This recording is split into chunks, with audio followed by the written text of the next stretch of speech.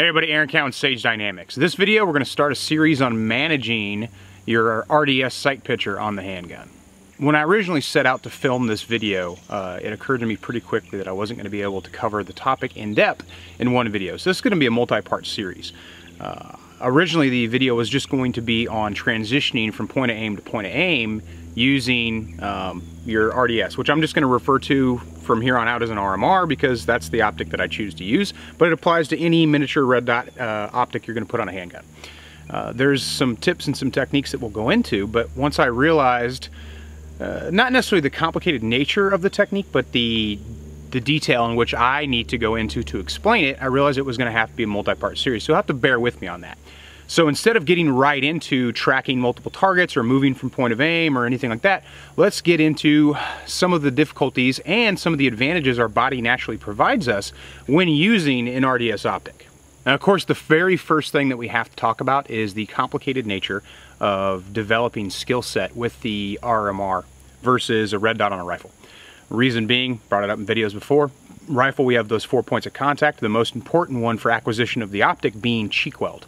The rifle is linear, so it's going to run our head and our eye, it's going to roughly line it up with the optic body. We may have to move our head just a little bit, but it's going to put it in a very, very advantageous position to pick up the dot quickly without any issues. Whereas with the handgun, I have to draw and present, and I only have 2 points of contact, and neither of them are directly aligned with my eye. The problem that I see with shooters, especially people who are new to the RMR or new to the RDS, is not aligning the optic to the targets, it's aligning the optic to the eye. This is a very easy test that you can do on your own if you're new to RMRs. Basically find a point of aim, whatever, a reasonable size, body size or smaller. I like to use the smallest point of aim possible just to underline the point. And go ahead and draw your firearm out and press out. As soon as the gun presents, if you don't see your dot, just freeze right there. And instead of moving the gun to find the dot, move your head around. And I think you'll find that the dot is on, if not close to, where your desired point of impact was going to be. So that kind of underlines the point of it's not an optic to target alignment issue, it's an optic to eye issue. Because our natural eye-hand coordination benefits us greatly. Unfortunately, it's something that we don't talk about, I think, nearly enough in shooting. So I'm about to demonstrate some of the advantages that eye-hand coordination is going to give you when developing your skill set with the dot. If you've been to a Sage Dynamics handgun class before, you're familiar with this gun, or I should say this slide. This is a Gen 4 slide I keep, and as you can see, there's no sights on this gun. I use this to underline the point and to demonstrate natural eye-hand coordination for the students. The reason I've taken the sights off it is so there can be no doubt in anybody's mind that I'm not actually cheating and using my sights. The purpose of this as a demonstrational tool is to show people how effective they can be, relatively speaking, just using eye-hand coordination to shoot. Now, what does that have to do with red dots? And of course, that's going to be the biggest question when it comes to the handgun. What I mean to underline with this is alignment. How solid is my alignment going to be before I even introduce the optic into it? Another great thing that it underlines is threat-focused shooting. So with this gun, the only thing I can focus on is the threat itself. Because those focal planes have been removed from need, if we're talking about iron sights, because in an iron sight gun I have threat, front sight, rear sight. That's 3 different focal planes that I have to negotiate through constantly in order to shoot accurately. Now, I say constantly relative to what's going on. If the target's just stationary and not moving and I'm not trying to gauge how I'm doing, then obviously once I've gone from first to second to third, or second, first, third, first, whatever, bouncing back and forth between those 3 focal planes, then I'm going to stay on that front sight and just use one focal plane to accommodate and shoot and get my accurate hits, and then maybe I might assess after so many rounds have been delivered or things have been changed. When we use an RDS, we stay threat focused the entire time. So this is very similar to the way that I'm going to shoot with my red dot, but I have to understand at my own personal skill level how much my eye-hand coordination can help me achieve that goal. So for this demonstration, I'm going to give you a performance view of the target. Now, because I have no sights on my gun, how accurate can I possibly be, and what's the point? I have to underscore this. I'm not advocating this as a way to shoot, but I am advocating that you know inherently what your eye-hand coordination can do for you. This is nothing different than a pitcher being able to throw a ball to a catcher. You think about the first time you thrown a baseball, you probably weren't very good at it because your eye-hand coordination hadn't developed. Or at least it hadn't developed in relation to that skill. But our eye-hand coordination when it comes to shooting can do a lot for us. And that's the whole point of this demonstration. Again, not advocating that you take your sights off your guns or that you shoot without sight picture. But this is just to underscore that our inherent natural eye-hand coordination can benefit us greatly if we understand how well it can help us or how much we need to work on it. So you're going to be seeing my hits. Ideally, I want to get the smallest point of aim possible, which would be like an A-zone hit, which would be this box here, those critical organs located in the thoracic cavity. Realistically though, I'm going to go with a critical region hit, high thoracic in general, so there's a lot of stuff in there that doesn't react well to gunfire, and I want to hit all of that. I want all my rounds to be in this box right here, but I can't guarantee that that's actually going to happen. So I'm giving myself a little bit of a margin of error. I'm going to shoot a couple different rounds, or a couple rounds I should say, at multiple distances, working my way back from a reasonable distance to a very, I would consider a very unreasonable distance. But I'm only going to be using eye-hand coordination to do this, so we'll see just how well I get it done. Again, this is the firearm I'm going to be using. There's no sights on this gun. So let's get started.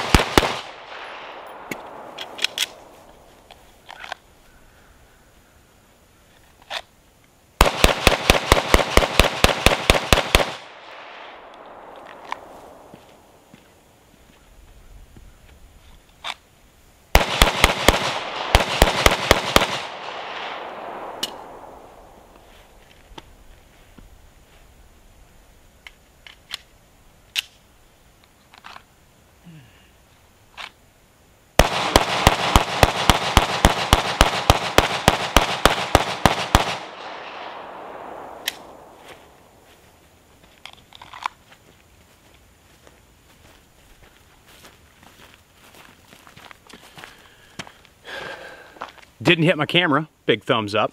Majority of the rounds fired were roughly where I wanted them to be. Again, I don't have any sights, so I can't do precision aiming. I can only do practical aiming based on eye-hand coordination. I started at probably between 3 and 5-ish, not really sure. And then I worked my way back to in between 15 and 20 meters, which is way outside what I'd consider realistic performance standards for this type of technique, but I did it to underscore the point. I'm pretty sure every round I fired hit this target.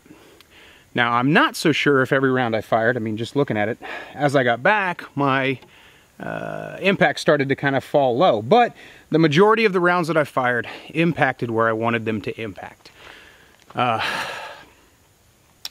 This is something that you can do pretty easily on your own just by taping your sight, or if you have an RMR, taping your rear sight if you use sights rear and just turning the dot off. Again, the point of this is to demonstrate that we already have some things working for us in regards to getting our alignment the way that we want it to be. But because we only have 2 points of contact on that firearm, and we may not understand some of the nuances of using a red dot on a handgun, we may not be working towards our best efficiency, which is my whole point of making this video. So already we've got eye-hand coordination, which is going to benefit us to a certain degree in getting our proper alignment. Now we need to understand what goes on in the RMR's window. Because there's only 2 points of contact on the RMR gun, we just got our 2 hands for our handgun. The natural tremor, the natural movement of those hands is somewhat exaggerated. It's still present with iron sights, but we don't notice as much because the movement is anchored to our hands, whereas the dot seems to be able to float independently. So here's ideally what you would want. 0 movement on the dot, centered in the glass, minimizing parallax as much as possible. Unfortunately, that natural tremor looks more like this. This is just that natural movement that you're going to have with an RMR-equipped handgun. It's nothing to worry about. My experience is the smaller the dot that I choose, 6.5 down to 3.25, even smaller than that with some other models such as Delta Point Pros, which come in 2 MOA, is the smaller the dot, the greater the exaggeration. But do not worry about it once we understand it. Really great advice I got from a former instructor of mine is you need to learn how to embrace the wobble. And what he was talking about when he said that, it was regards to red dots on rifle, but it applies to handguns, I think, even more, is there's going to be some natural movement as long as we understand what that movement is. What we would prefer to have when it comes to natural movement, because there's going to be some, is more of a washing machine effect like this, like what you're seeing. What we don't want is what I like to call the Jackson Pollock effect, meaning the dot is just kind of pinballing around and we don't have any real strong control over its movements based on our own technique and our own inefficiencies. If you have the wobble, if you get the washing machine, that kind of concentric motion on the dot, you're going to be able to shoot effectively with that once you understand the application. If the dot is erratic and we don't have any conscious or subconscious control or unconscious control over what the dot is doing, our accuracy is going to be very frustrating and it might kind of turn us off to the concept of the dot altogether. Some people pick a dot up, shoot it for 500 rounds and never shoot it again because they feel like I'm just not going to be good with it, I'm not as fast with it.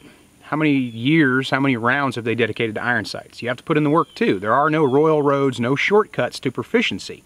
Adopting a new system takes work, it takes time, it takes repetition. Go back to the baseball analogy. Nobody steps on the pitching mound and gets that ball exactly where they want it on their first throw. It's going to take hundreds and hundreds and hundreds and thousands of throws to get it correct. And that's one of the downsides to shooting is there's some things that literally can only be practiced with the shooting of live ammunition. So let's understand worst case scenario on the dot. What I'm going to demonstrate is the parallax that is there if your alignment is not as good as it should be. So we're back to the high thoracic. This is going to be my point of aim, right there. That's where I want all my rounds to go. But what I'm going to do is I'm going to stack the dot to an extreme parallax to demonstrate the efficacy, if you will, of parallax's effect on the shooter at very reasonable distances.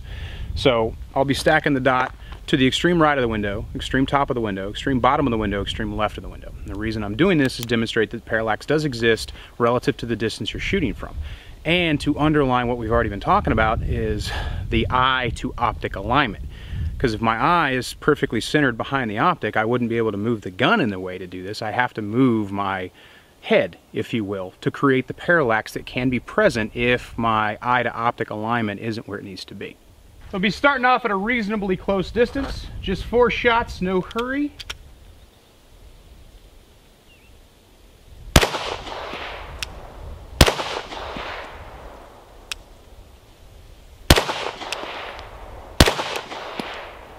So as you can see from our first 4 shots, there is a slight bit of parallax being introduced. Of course, I could have something to do with that as well. And that was at a reasonably close distance. Now we're going to shoot it from kind of an intermediate or a little further back to see if this magnifies as we get further away from our desired point of impact.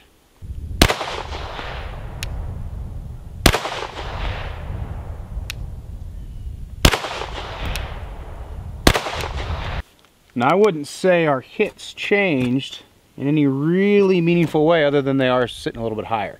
You also have to account for the zero distance of the RMR, which on this gun is 25 meters. So the closer you are, you're going to have to adjust if you want that precision accuracy, just like you would have to with the rifle. There's going to be somewhat of a holdover because of the mechanical offset, or if you will, optic height over bore. So now we're going to push it back to a much greater distance and see if that parallax is really going to complicate our shooting or not.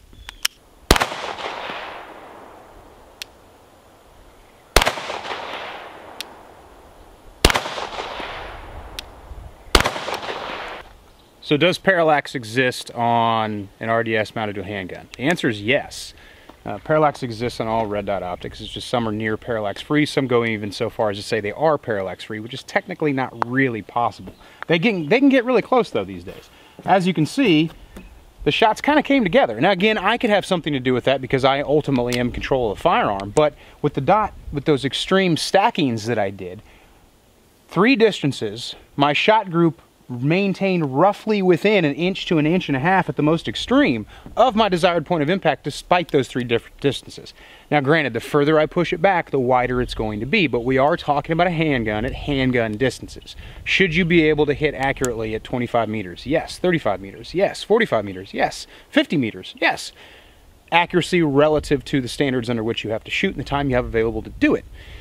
But just for an isolation of skill purposes, that stacking of the dot, that extreme parallax stacking of the dot, did not affect my ability to get hits close to my point of aim in any really meaningful way if we're talking about shooting critical accuracy or practical accuracy on the human body. So now the $1,000,000 question, where am I going with all of this? Remember when I started the video, I said embrace the wobble, and that's where we're headed. Consistent, controllable dot movement based on the natural trimmer, and a reasonable amount of discipline when it comes to dot extreme movement. The practical demonstration I just did was to show you that even if the dot is to the extreme right, extreme left, top left, or somewhere else in the window, as long as the dot is superimposed over where I want to hit, I'm threat focused and the dot is in my point of vision to where the dot is over where I want that round to go, I should get a hit relative to my ability to control the actual firing of the gun. Because it's one focal plane shooting, the only thing I need to get consistent hits is for that dot to cross over the point at which I want the round to impact as I perform my fundamentals on the gun in order to shoot it. The better my fundamental control, recoil management, so on and so forth, the better my trigger control, my grip, the more likely I am to get a hit as close to possible as where I want to hit. Now, groupthink in regards to this shooting is we always want that one ragged hole. We want all our bullet holes touching each other in some kind of creation of the perfect shot group, right? Well, that's relative to the speed and the distance at which I'm shooting. The further back I get unsupported, the less likely I am to be able to deliver that one ragged hole theory in respective to how much time I have to do it. And you know, time is one of the three popular metrics for measuring skill with the handgun or with firearms in general. So what I want to do is be able to drill that ragged hole, relatively speaking, at the distance and the speed and the cadence I'm able to do it. Because I only have to worry about one focal plane, and I have to understand that as long as the dot is over where I want to hit with relative handgun distances, I should be able to put that round roughly where I wanted it to go, if not perfectly where I wanted it to go. Now, the dot to the extreme right, extreme left, extreme top, extreme bottom, or any extreme positioning in the RDS window is a bit of an extreme. If you have really poor recoil management, or you're shooting from a very unorthodox position, or you're shooting one-handed and you're not comfortable with it, I can see the dot moving to that extreme. What most people have, or what most people experience, is the dot recoils out of the window and then it comes back. And it may recoil to the left, it may recoil to the right, which is helping you diagnose where you need to apply more pressure in your grip to keep the dot bouncing more or less on that vertical. We don't want vertical and horizontal bouncing if we can avoid it. That's why we want that washing machine effect, embracing the wobble again. So what I'm going to do now is try to maintain my maximum cadence at a few different distances to see just how tight of a group I can shoot.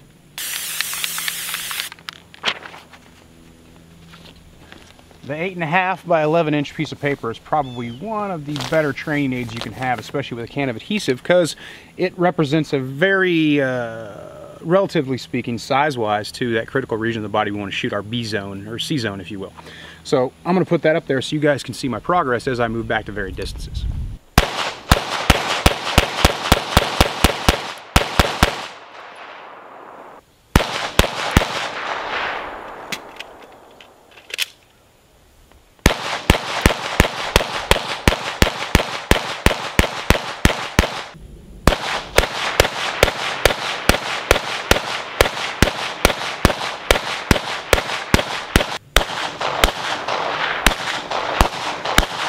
So now that we've fully explained and fully explored that natural dot movement in the window, for those of you that have RMR handguns or RDS handguns, whatever your chosen optic is, you can take it to the range and practice it and work on the proficiency of it and see for yourself how the exaggerated movement, that natural tremor, isn't quite as bad as we think it is. You know, we come up on iron sights and that movement is still there, but we just don't see it because it's attached to the firearm. And it's your point of aim isn't allowed to float, so to speak, and that's probably the best way I can explain it. But you can see how, just from my demonstration, if that was helpful to you, that your natural eye-hand coordination in conjunction with working on optic to eye alignment is going to allow you to get the hits that you want to get relative to the distance and the cadence that you want to maintain. Because this is such a huge topic, I wasn't able to make just one long video because the video just would have been too long. So in the next video, we'll start addressing shifting points of aim on the dot and working into what I would consider practical versus precision accuracy with the RDS. Until then, I'm Aaron Cowan with Sage Dynamics. Train accordingly. So here we go.